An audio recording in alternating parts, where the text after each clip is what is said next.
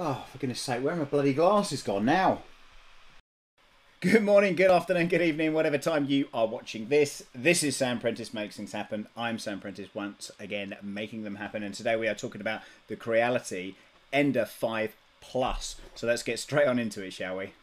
Here we go. A big thank you to Creality for sending me this printer, and keep an eye out as I will be producing several Droid related products over the next coming weeks and months using this very machine. And of course, if you happen to have missed my interview with Corey or Dave and Johnny 5 on the Creality channel, a link should be appearing now.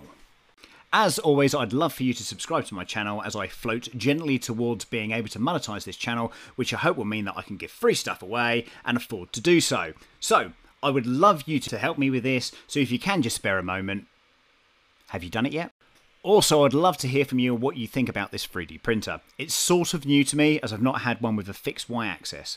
So is this a cool Cartesian cube printer without the finesse of it being a Core XY printer? There are some third-party upgrades that are available onto the market by companies like K3D and EcoSlide, which should not be ignored. In fact, the latter will be supplying distribution to Europe in the very near future. So what is the Ender 5 Plus? Well, coming off from its successful siblings, the plus points here are the size and several of its features. I can't help but feel that the printer looks the business and goes together with ease. Released last year and boasting a 350 by 350 by 400, this is merely a replacement for my original S3. But wait, it's a cube without a bed moving backwards and forwards, so the structure and stability is better. Ant Labs lend their successful BL touch into the mix, and the print speed is not to be sniffed at. And the 24 volt Meanwell power supply is also a welcoming approach to quality, but the printer is still very, very noisy due to the Creality motherboard, which unfortunately has fixed stepper drivers. So in order to silence this machine, it's a new board and a hot and steamy session with Marlin. The print quality is really where it matters, and in the first 24 hours of printing, things worked really well. However, as I set up for the next big print, I started to notice some stringing, and before I knew it, we had a fail. In this case, I'm not sure where the failure was, but as a precaution I replaced the nozzle and the Bowden tube. I cannot tell you how much I hate this Bowden setup. Please Creality, we need direct drives. Stop putting crap on what could be a stunning printer.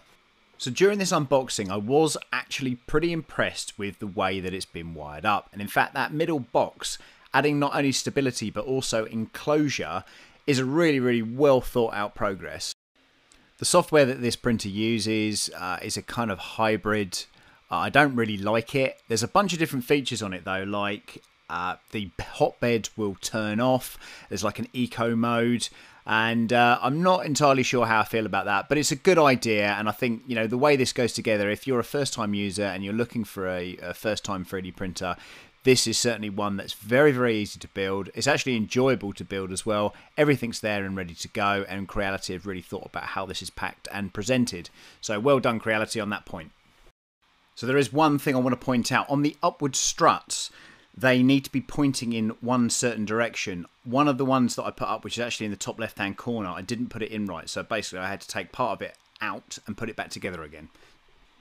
So I figured while I could, it might be worth just having a look inside the box to see what was inside of it.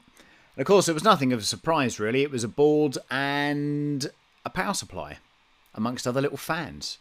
But the important thing was it was a Meanwell power supply at 24 volt, and I thought we'd just give you a little tour. So the motherboard is a version 2, I believe, with an Allegro set of A4988 stepper drivers on there.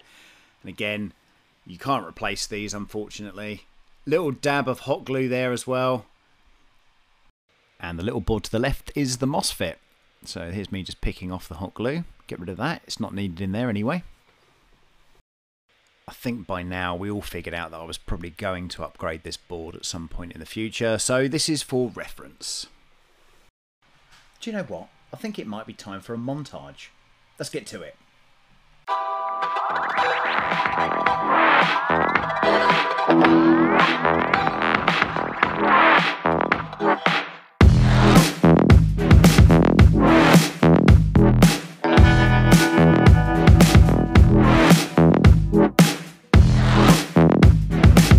Let's print something.